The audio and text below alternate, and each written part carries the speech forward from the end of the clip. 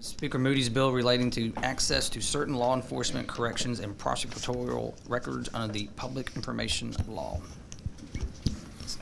Chair recognizes Speaker Moody to explain his bill.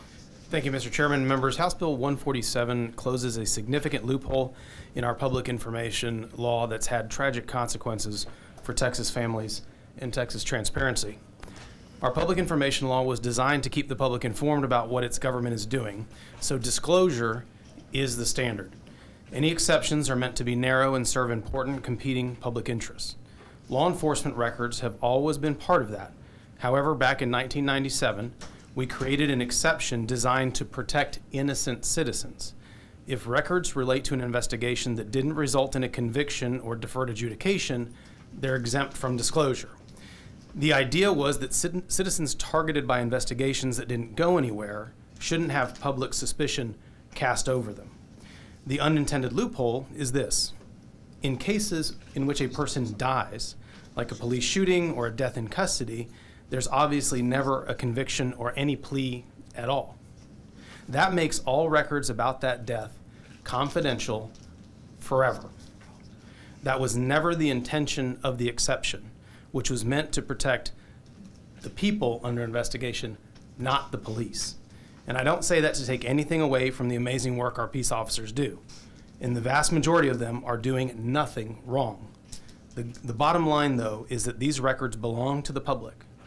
Government transparency is government transparency, even when it's not pretty. Beyond that, families like the ones you'll hear from today deserve to know what happened to their loved one. And when what happened is wrong, they deserve justice. The unintended consequences of our current law are denying them that closure. I'll let them tell their own stories, but I do want to point out a few things. First, this bill doesn't change any other existing exceptions. For example, if there's an ongoing investigation or prosecution related to the records, then those are protected from disclosure the same as they are today. Second, this isn't something unprecedented.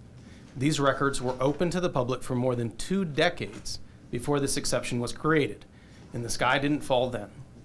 It won't fall if this bill passes now. Third, there's language in the bill about internal affairs records. That's there to prevent some departments from using another loophole.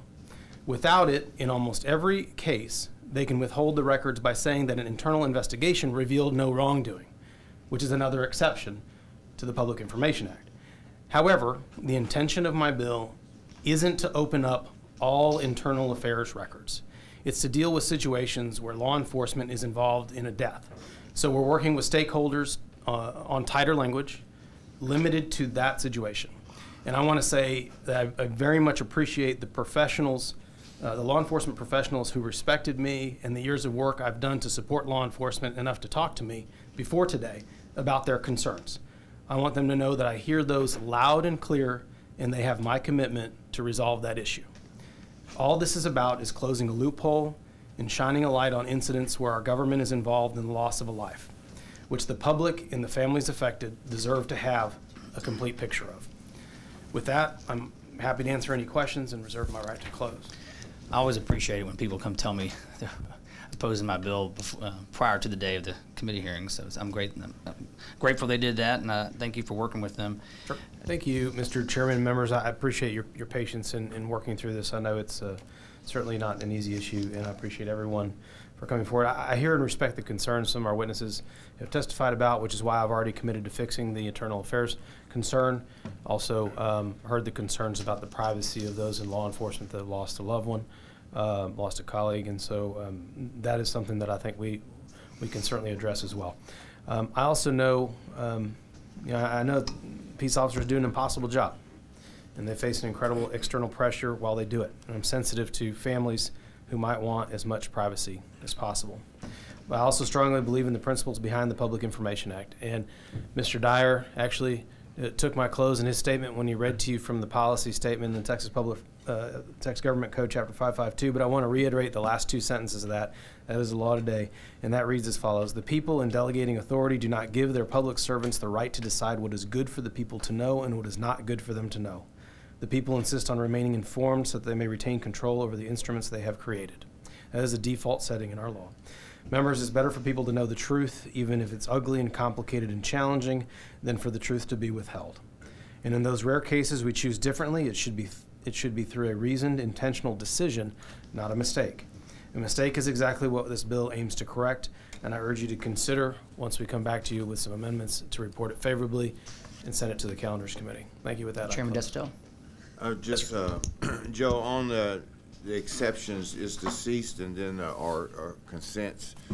I don't know. You may want to consider is deceased or incapacitated, because just a lot of these people, these injuries could have just resulted in them being a vegetable or whatever.